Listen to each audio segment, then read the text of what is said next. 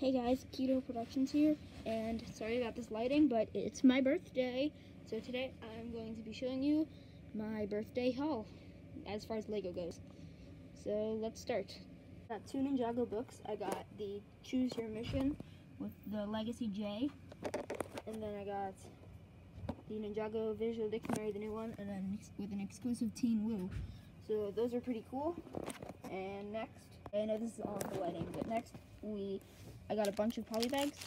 I got this Hidden Side one, Captain Marvel, sorry about background noises, more Hidden Side, the 10th anniversary of Obi-Wan Kenobi, it's pretty cool, the J thing, lighting work, it's like the gamer's card or whatever, and it's lighting, and the combo charger from Ninjago Legacy.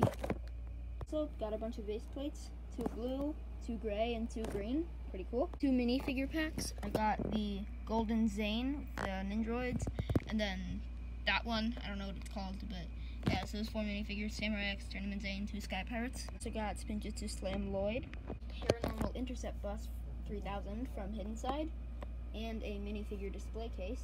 I know that was everything in the intro, but there's actually one more thing that I didn't put in the intro because it's a surprise.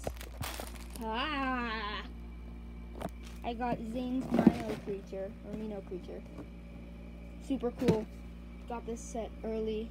Awesome. So yeah, that's pretty much it.